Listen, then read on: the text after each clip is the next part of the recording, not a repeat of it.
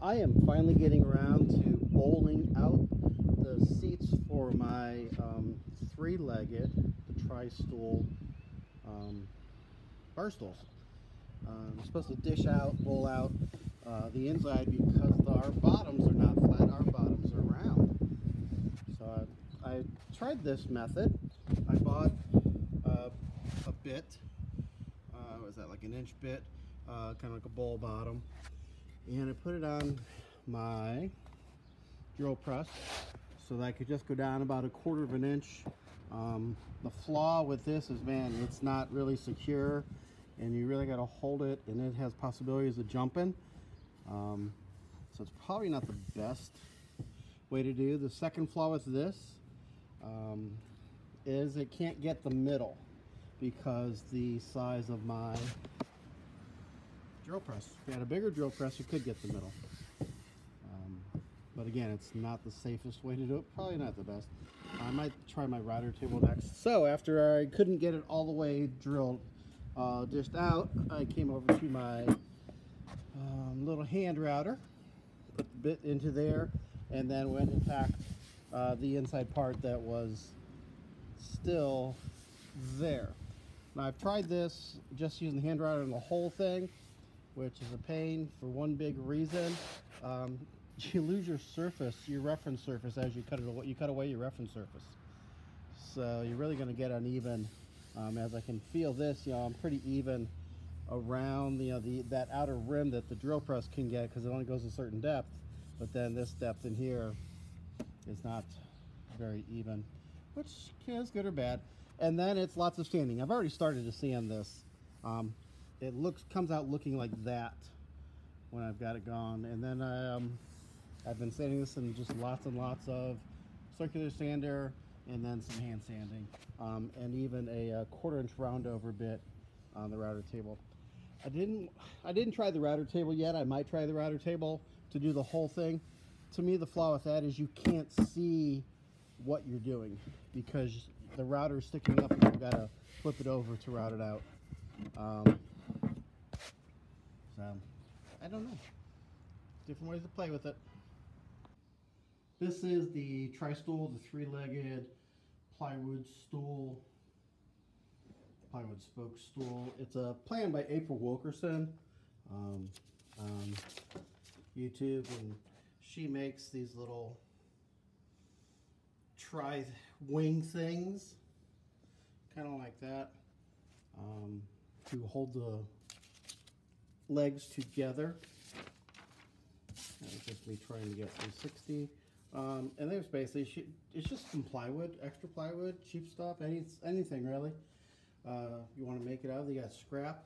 Her idea started because she had some extra wood and she could make seats out of it by gluing just pieces together and then cut out the seats. So that's where she started from. Then the frame was just anything else. Now, the top, you notice I didn't make the tri-wing. That tri-wing is a little bit tough to make it at first. You really got to work on it. And really the only thing that matters is the 120 degrees for the slots. That's all that matters, because there's 3 slots, there's 360 degrees at an angle. You need to get those at 120 degrees. So the top and the middle can be any shape you want. Doesn't matter. Make them a circle if you can, if you want to. The top is about a, what was it? It was a 4-inch radius roughly from the center to the outside edge of the slot. And the bottom one is a 7-inch radius from the center point to the outside edge of the slot. And you notice that the legs stick out of the top piece, and they also stick out on the middle piece. Again, it's just getting those slots at 120, and then cutting the slots so that the legs fit in snugly, but you're still going to want to glue them in. That's it. I couldn't cut these on my CNC router because the CNC router only goes 12 by 13, and this is a 14-inch piece basically. when I was looking at it as a circle. Now maybe I could fit it on there now because of it's not 14 inches anymore, so to speak. I'd have to peek at that. But the trigonometry says it should be okay. And obviously the top could be done, but if it's just freehand is fine, then just do freehand, because the shape doesn't matter. As it is, that top part is going to be covered by the seat. So, and yeah, I'm just gonna drill, put screws up there. And I think that I like having some extra wood here instead of just the tri-fold, because that tri-fold, that tri-wing, there's not a lot of wood to screw the seat to. So I really prefer having that top part be some extra wood here to screw the seat to. And down at the bottom, we'll see I've got a couple other ones that aren't this tri-wing, and so I wonder, are they going to hit your legs? Are they going to be footrests? Whatever. The legs, again, play with any size you need, but the plan has them about 26.5 long. They taper from a 3 to a 2, and you want to cut a little 10-degree angle on it to get the slope. And that's easily done on a miter saw.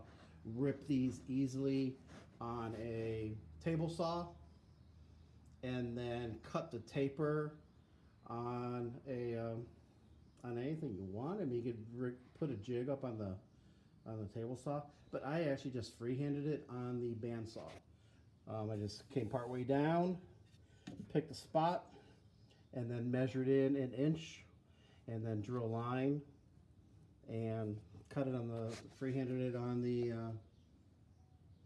bandsaw. So you could freehand it with a jigsaw. The freehand stuff doesn't matter that much, right? So, there are my stools.